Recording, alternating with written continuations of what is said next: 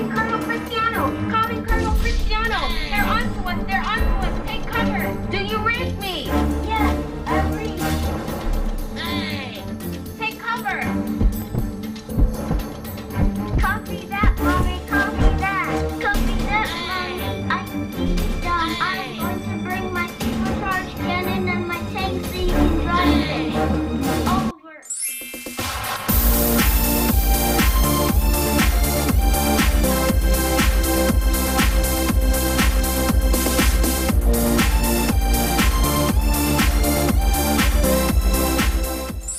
Welcome back, guys!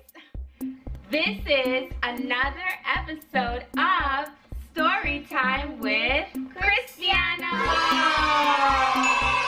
Can anyone guess what story we'll be reading today? Do you think they'll guess it right? Yes. Wearing camouflage today as a hint. Let's count to 5. 1, 2, 3, 4, 5.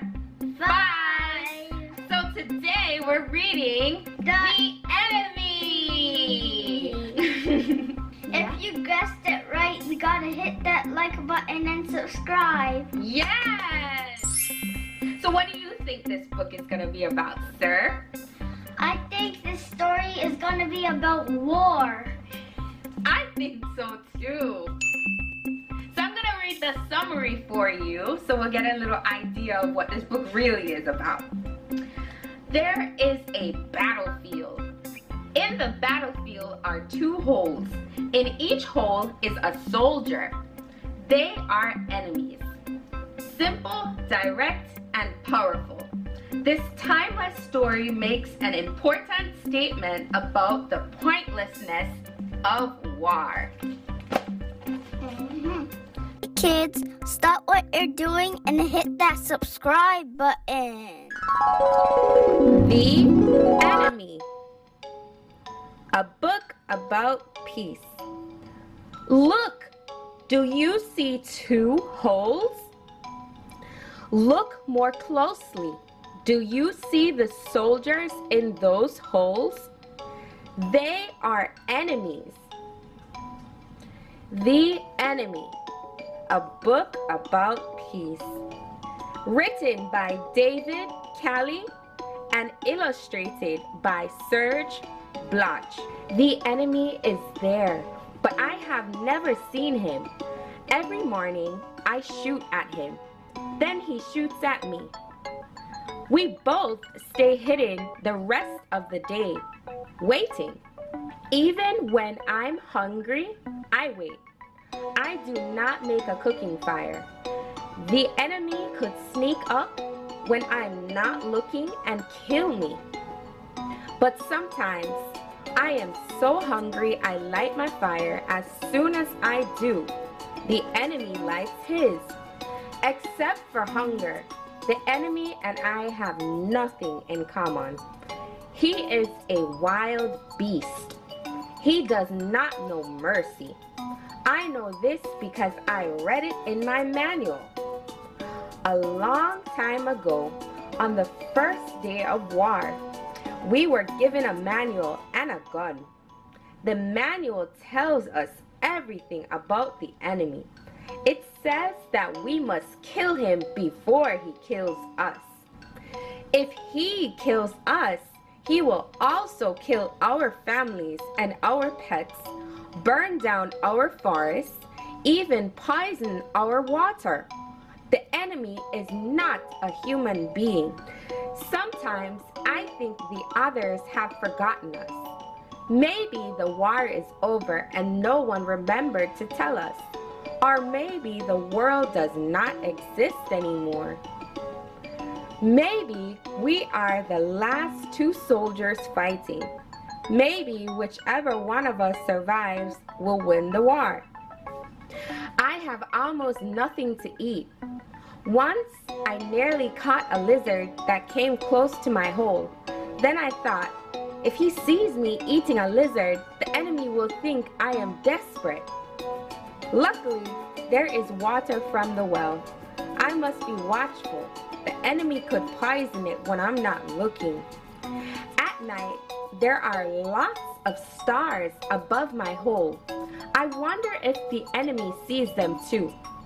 Maybe if he looked at them, he would understand that war is pointless and it must stop. But I can't be the first to stop fighting because he will kill me. I would not kill him if he stopped first because I am a man. I am not a beast. It is raining again, and I hate the rain. The war needs to end because I cannot stay in this hole any longer. Last night, the beating of the rain kept me awake. As I sat, I thought that soon there won't be a moon. If I leave my hole, then the enemy won't be able to see me. I thought soon the war could end. At last, it is time. I put on disguise number 3, the bush, and leave. It is chilly, but the disguise keeps me warm. I crawl toward the enemy's hole to surprise him. I am going to kill him. Then the war will be over and I can go home to my family. I have made a mistake. There are lions at night, and they can see in the dark. I just spotted one and must stay still. I am lucky the lion is leaving. At last, I reach the enemy's hole, but no one is here. He must be here. His things are here. There are pictures of his family. I wasn't expecting him to have a family. And what's this? A manual just like mine? But there is a difference. In this one, the enemy has my face. This manual is full of lies. I am a man, not a monster. I am not the one who started this war. It is near dawn and there is no sign of the enemy. Suddenly, I know where he is. He is in my hole. He tried to sneak up on me to end the war. Now I can't leave his hole.